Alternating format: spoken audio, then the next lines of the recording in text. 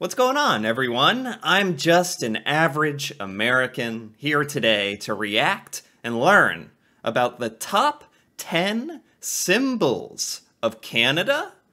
Canada, I mean, if you were to ask an American what the symbol of Canada was, I think almost 10 out of 10 Americans would say the maple leaf. Mostly because of the Canadian flag. But other than that, gosh, symbol of Canada? That's like saying what's the symbol of America. I think a lot of people in America would say it's an eagle. That's kind of like a bird that's always represented America. I don't know if other places around the world think about that, but when we think of Canada, we think of the maple leaf, maple syrup. I've talked about maple syrup many times before. Don't get me started on the maple syrup. But anyway, maybe that's on this list, maybe it's not. Maybe I'll be justified in my obsession. But anyway, let's find out. Top 10 symbols of Canada. Who knows? For this list, we've decided to stick with things and not people. Oh, right. I was mostly thinking of things as well. Because a symbol of Canada, I guess, could be a famous Canadian or historical figure, but this is, okay, just stuff that represents Canada. I like that. Number 10. The loon. The loon. So a loon, I didn't know what a loon was, actually, but luckily they have a picture here. It's kind of like a duck. It's a bird. Do Canadians, are they very familiar with loons? I never knew what a loon was. I don't even know if I would have known what that word was. Kicking off our list is a symbol of the Canadian wilderness. Canadian wilderness, nice. I wonder why this is so important in particular. Many Canucks spend their summers at cottages or camping, and that's where most hear the loon's iconic call. Oh, that's neat. Man, I never knew what a loon was, and I certainly have never heard a loon's call until right now, this second. Breaking news for me. It was a toss-up between... Kind of sounds like a turkey a little bit. A little bit more elegant than a turkey, but kind of a similar gobbling sound thing going on there. Yeah. It was a toss-up between the loon and the Canada Goose to see which would make our list, but their $1 coin is called a loonie, so that's gotta be worth something. Really? See, this is one of those like very intricate details I would never know. That is loonie like a slang term for a dollar coin, or is it an official term? Like you can call a US dollar a buck. That's like kind of a common phrase for it. Canada's new dollar coin, convenient currency, and it's here now. Go with it. Yeah, I mean, if it's on the dollar coin, I think the loon deserves its spot. Number 9. Maple syrup. I'm justified. It's turned me into a mad scientist. A mad maple scientist. That maple syrup is on the list. Canadians, do Canadians associate maple syrup with Canada in the way that Americans associate it with? Because it's like, I don't know what the equivalent for America would be. Like, I always say ranch dressing or something. Americans would kind of say, yeah, ranch, America and ranch goes together, yeah, like peas in a pod. And we'd think that was kind of funny, kind of true. So is that what it is in Canada? Maple syrup and Canada go together, like it's kind of a funny thing, but it also has a lot of truth to it. That's what I think is happening here. One benefit to 6 months of winter is maple syrup. Not Mrs. Butterworth's, Aunt Jemima, or some other imposter. Real maple syrup from maple trees. Ooh, you know, I wonder if I've probably never in my life had genuine, authentic maple syrup. I've probably only had some kind of American knockoff made of weird syrup additives and imposters, and that just still tastes delicious. Don't get me wrong. I'm a sucker. I'm still just an American who's a sucker for fake syrup. But I'd love to have whatever, if there is an authentic maple syrup, I'd love to have it. I'd drink it. Over 80% of the world's maple syrup comes from Canada, so that's why it's such a... Whoa, how much? Over 80% of the world's maple syrup comes... 80%. But we might be talking about this very pure, very authentic maple syrup, and there's still a lot of kind of crappy, fake syrup that the rest of the world purchases and whatnot outside of Canada. So that's why it's such a hot commodity in souvenir shops. Plus, Yeah. they put that on everything. They I think Americans would agree with that statement. It's such a hot commodity in souvenir shops. Plus, they put that on everything. Yeah. Pancakes, Canadian bacon, or as they call it, back bacon, beans, even snow. Yeah, this snow maple syrup treat thing. This seems so Canadian to me that I want it. You know, at first I was a little put off by it, but now I would, I'd take a bite, or maybe you lick it, I don't know. It's really good on snow. Number 8. Wilderness. Wilderness. Wilderness as a symbol of Canada. It's not as clean as loon or syrup, because we're talking about wilderness in general, but it makes sense if wilderness is a huge part of the culture. Contrary to popular belief, most Canadians don't live in igloos, Ha! but it can be cold. We're talking minus 40 in the dead of winter cold. Dang. Yes, that's Celsius. Canada? Wow. Must have been cold. What makes living in Canada worth it, among other things, is the striking natural scenery. Yeah, I've reacted to a couple of Canadian scenery, and it is beautiful.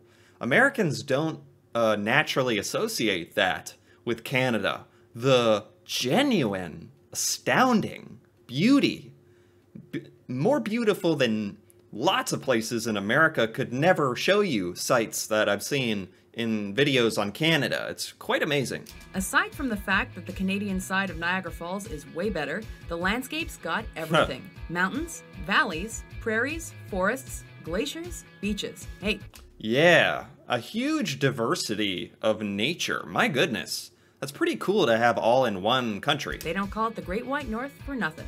So the whole thing is the Great White North, and the blue, like the ocean, right, because water's blue. He's a genius, eh? Number 7. Beer? Do Canadians like beer? Love beer? I didn't really I didn't make that association. Americans.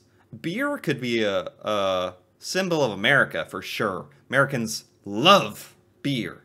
But so do a lot of places in the world actually have pretty large associations with beer. But I didn't think Canada was necessarily one of them. Beer. With a drinking age of either 18 or 19, Canucks get a leg up on their American counterparts when it comes to boozing. Yeah, Americans have to wait till 21 years old. And they definitely never break that rule, ever. No, definitely not. Beer may not be the most sophisticated beverage on the market, but Canadians love making it and they love drinking it even more. Grab a 2-4 of Molson or Labatt's, tuck in to heckle Coach's Corner. Now that's a Saturday night. Okay. Oh, I'm rich. I'm richer than you, and you can speak. I bet Canadians love a good beer with like a hockey game or something, huh? Great, so don't start telling. Oh man, I almost said A. I'm almost that would have been such a good does and A kind of count, you know? That would have been such a good opportunity. Canadians love a big beer with their hockey match, eh? Tell me how to. I can count. Take off, hoser. Number 6.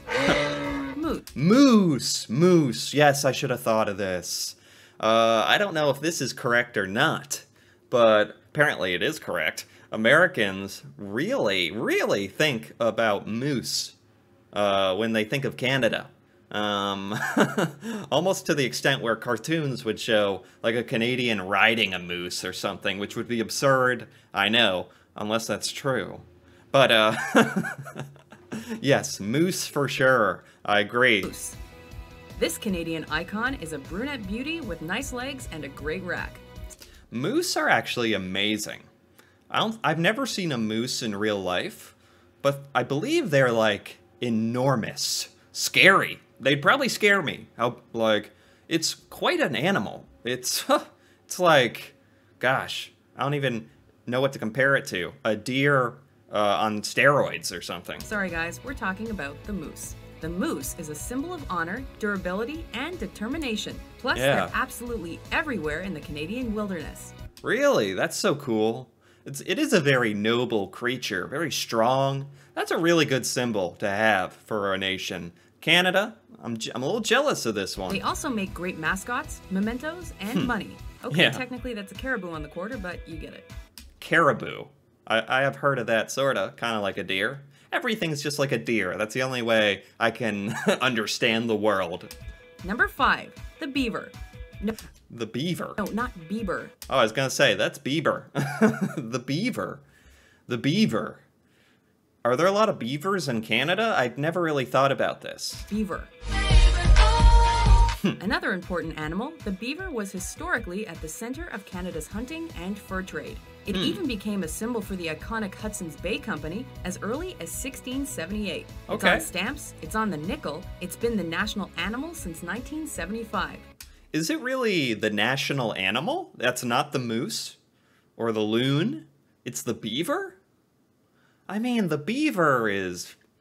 If you had told me, like right now, that the beaver is a symbol of Canada, I would have... Something deep in me is like, yeah, I think I've heard of that. But I'm shocked that it is so prominent and such a large symbol, if it is. It's on stamps and stuff, so... Yeah, this one kind of surprises me. I didn't know this. Attack! Canadians really love their beavers. Okay. Get your mind out of the gutter. Number 4, Tim Hortons. Tim freaking Hortons.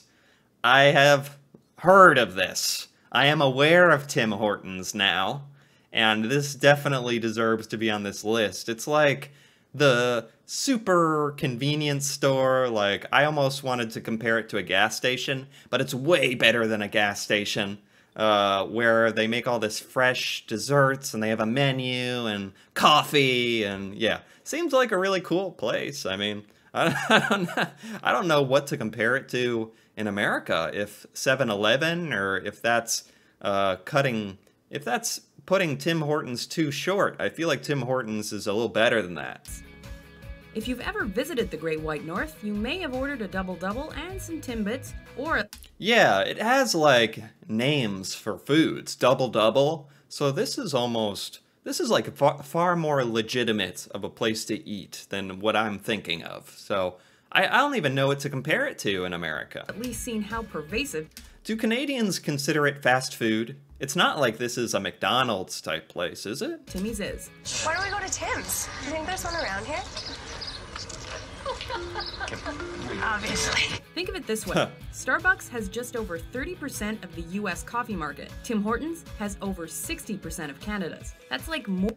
Wow. So, yeah, Americans get a lot of their coffee at gas stations or Starbucks. So for Tim Hortons to have 60% of the coffee market is incredible. More than one on every corner. Plus, only Canadians would name a coffee chain after a hockey player, eh? I mean, it's... Oh, he was a hockey player. I didn't even think about that. I was like, yeah, Tim Hortons, that's the name. It's like, probably, it has a history. It's a person. I didn't know. the best of all Canadian worlds. It's named after a hockey player. You get donuts, you get coffee, and the help is very polite. I mean, if Colin Mockery says it's true, then it's true. Number 3. Oh, fudge. The Royal Oh, Canadian Mounted Police. Mounties. Mounties. This is one of... There's like 5 or 6 things Americans think of when they think of Canada. The average American. And Mounties is like one of those. It's because it's such a striking image to Americans with the hat and the red, and they're in all this different American pop culture. When a Canada gets shown on a cartoon or something or whatever, there's for some reason there's always a Mountie. Like, Americans love to put that in there. So I'm very aware of this symbol. Coming in just ahead of the lumberjack as a representation of Canadian brawn is the Yeah. RCMP. According to the stereotype, a Mountie is polite, stoic, and always gets his man. Yeah. So yeah, Dudley Do-Right. I know it must be hard for you to believe, you with your eyes as blue and heart so true. But this isn't even the... Americans mostly think this is like the normal Canadian police force. Like, these are cops. This is the police. I'm pretty sure Mounties are a special police force, if you want to say, or just a force where they're specially trained. They are mounted on horses for more specific duties than that. Whether or not that's true, the RCMP is a symbol of Canada. And Yeah. the uniform of a red serge, Stetson, and jodhpurs is iconic. You know how firemen are Yeah. not? It's kind of like that. Number 2. It is an iconic look. Oh, look at this. We got hockey. Yeah, I knew it. I knew it. Hockey. Canadians spend their childhoods playing it on frozen ponds, their Saturday nights watching it on the CBC, and their summers waiting for it to start again. I mean, hockey is awesome. It's just not that commonly played in America. Definitely not ice hockey, because you can only play that indoors. We don't get enough ice and snow. And Americans are just too obsessed with football and baseball and basketball that hockey gets pushed to the side like other sports. But hockey's badass. And I'd be a fan. Like, if I was in Canada, I know I'd be one of them. Hockey is the true national sport of Canada, and it props up another Canuck icon, the beer industry. Canadians take their hockey Yeah, so I was gonna say, beer and hockey. There is a Canadian symbol for you. seriously, like riot seriously. And they practically worship their holy grail, Lord Stanley's Cup. The Stanley Cup, emblematic of the World's Championship. Number 1. Of course, this makes complete sense, and it's definitely the symbol I thought of for Canada. The maple leaf. Taking the top spot on our list is the definitive symbol of Canada. Yes, every American would say maple leaf. I mean, one in a million would say something like, you know, Mountie or Moose or maple syrup. But most would remember the great maple leaf. The maple is the king of the Canadian forest, and its leaf is on the penny and the flag. Ahead Yes. of beer, beavers, and Timmies, the maple leaf is the symbol of peace, unity, and tolerance that Canadians identify with most. Canada is the second largest landmass, the first nation of hockey, and the best part of North America! Canada's a great country, eh? Okay. Tell us which symbols you think we've missed by subscribing to... Oh, that's it. That's it. The leaf got the top spot. The maple leaf. That was Watch Mojo. Very nice list. I liked that a lot. I did. This list had a lot of things on it that I had sort of forgotten about. And then as soon as they said it, I was like, oh yes, that's something Americans know about. I think like roughly 50% of these I had heard of at some point, and then a couple of them are like, absolutely, maple syrup, moose, maple leaf. And I was actually really happy that this list, if this list is true, I don't know if it is true or not. I don't know if a Canadian created this list, but if this list is true, it really confirms a lot of the things I didn't know if they were true or not, you know? About some things that America thinks about Canada and that are symbols of Canada, that I never really know, because it's always in the back of my mind.